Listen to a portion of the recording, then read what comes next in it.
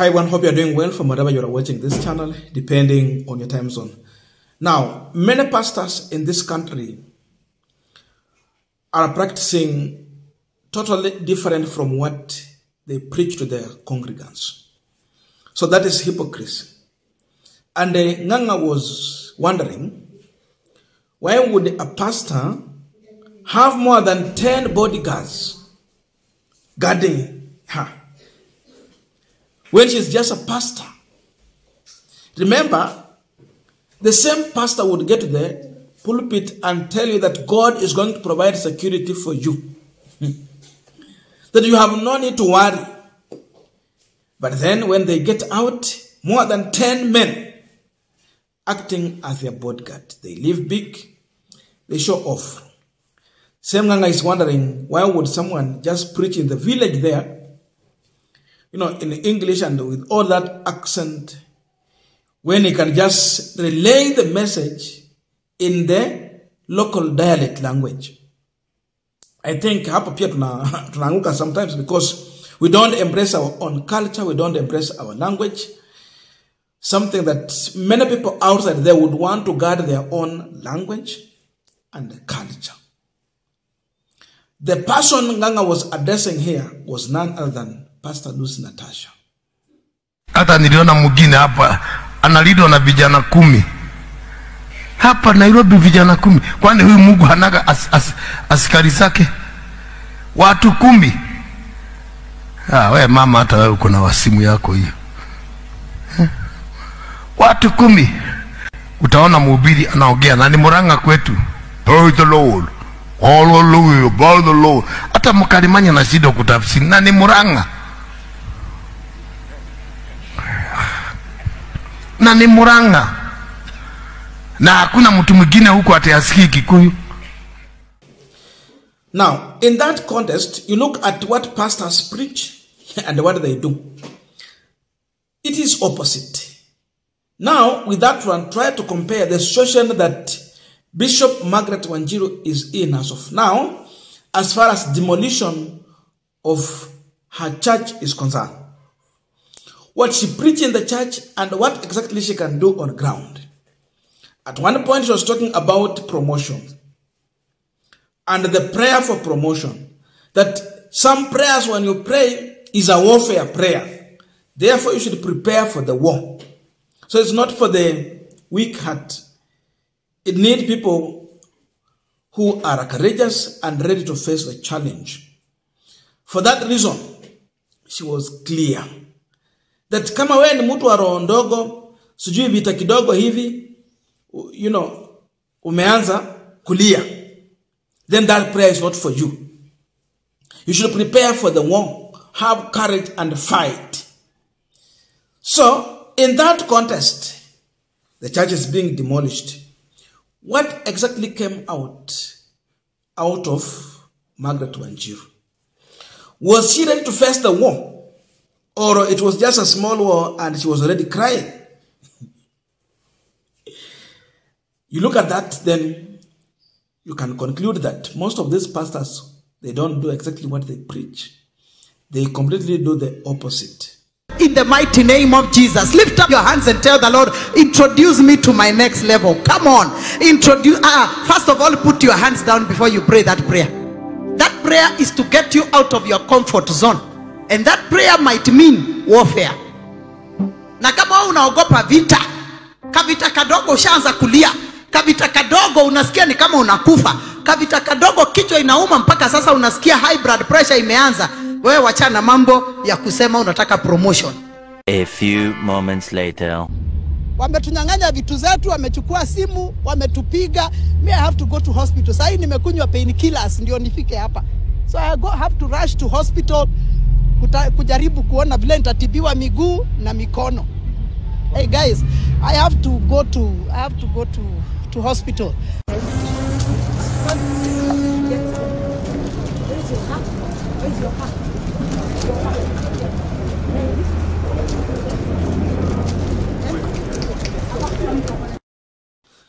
Now we are continuing this panel discussion, but just a quick request for those who are watching and you have not yet subscribed, please consider subscribing. To our returning subscribers, I must say thank you so much. And again to all our viewers, please give this video a thumbs up. Thank you so much, and back to this discussion. So you look at this entire situation, you ask yourself, one, if Margaret Wanjiru preached on the pulpit that, prayers means you get out of your comfort zone. For her, if it was God getting her out of her comfort zone, then what was her reaction? And where is she as of now? She's in hospital. She was crying. She was making noise. She was not able to face the war. So if you look at such kind of a pastor, would you still believe in her preachings? Because for the preaching you have to believe. And the pastor should be seen as if he is following what he is preaching to the congregants. When you talk about faith, you should lead in that faith, so that you plant that seed of trust and faith in the congregants. But when you cannot face off this kind of war that you termed as vita kidogo, then that tells you that the congregants are going to learn that even for you, you are not able to face the war. So with this kind of move, it becomes hard for the congregants to trust you or believe in your preachings. This message is for Margaret Wanjiru and her congregants, and even Christians at large. Look at Lucy Natasha. Wamemuita a woman of God. Yes, he's a preacher, a good orator.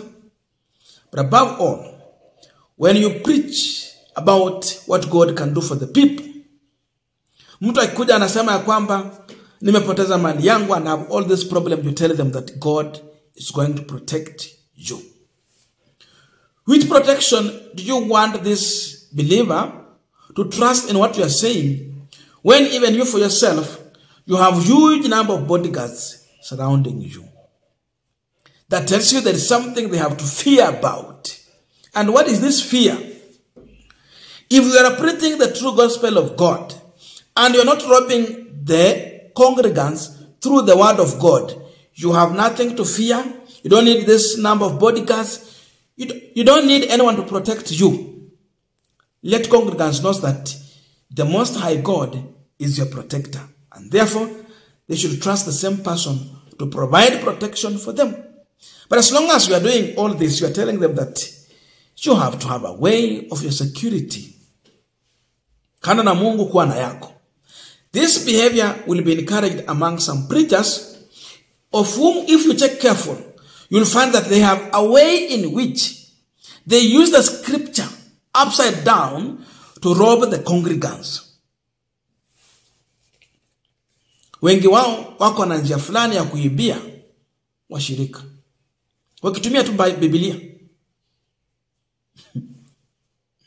And because you have robbed, because you have it through false way, in the name of the Holy Bible, so you look for protection, and therefore this is what will inculcate this behavior among some preachers in this country. Simamba ya security yetu tunaachia Mungu. You look at someone, he has you see a kind of, escort they have. Magari, mlolongo wa magari hivi. You would think it's the president passing, or the king for that matter. But just a mere preacher, preaching the gospel of heaven, whereby God needs to provide everything, whereby you have to show humility. Lead by showing humility. So where is humility in Pastor Lucy Natasha? Only see a show off. Where is humbleness in the woman of God? Nothing. No humble. Instead, we see huge cars. We see security well organized. The kind of protocol, hata hii protocol kumfikia ni shida. So when will you even talk to her? Look at the protocol that Jesus had. See he would easily approach Jesus. That's why many people would get out and speak to Jesus. They would easily, get the attention of the Messiah in the name of Jesus. Lakini kupata attention ya Lucy Natasha. We are being told now, these preachers, na sio yeye peke yake, there are many. We are just using as an example because Pst Nganga talked about her. Hata huyu Nganga pia hako na protocol zake. You find that reaching out to such kind of a pastor with this kind of protocol, it is very hard. So even you cannot speak to them easily. You have to book appointment, and this appointment comes with money. So you have to book appointment. Uende weke pesa zako pale, ubook appointment, uandikiwe na makarani wake, ndio upate nafasi ya kumuona. So you see, they have put layer of security so that for you to approach them, your money is going to speak for you. Nganga anaongelea hiyo mambo. Pastor tu na security kubwa. Mwingine kule Murang'a pia lugha wanatumia kwa kuhubiri. So you come to discover that most of these pastors do not believe in what they preach to you. Do not practice what they tell you when they are on the altar. They do complete opposite. Lucy Natasha Margaret Wanjiru, today she's in hospital, crying for, complaining, but she told us that we should face the small wars and deal with those wars, but not cry when we are in small troubles. So for him, she cannot manage a situation in the trouble she is as of now. With all this, these pastors, wengi wao huwa tunakuwa na shauku kubwa na mahubiri yao na yale mambo ambao wanafanya. I don't know your views, but let us meet in the comment section to continue with this discussion. Thank you so much and see you in our next video.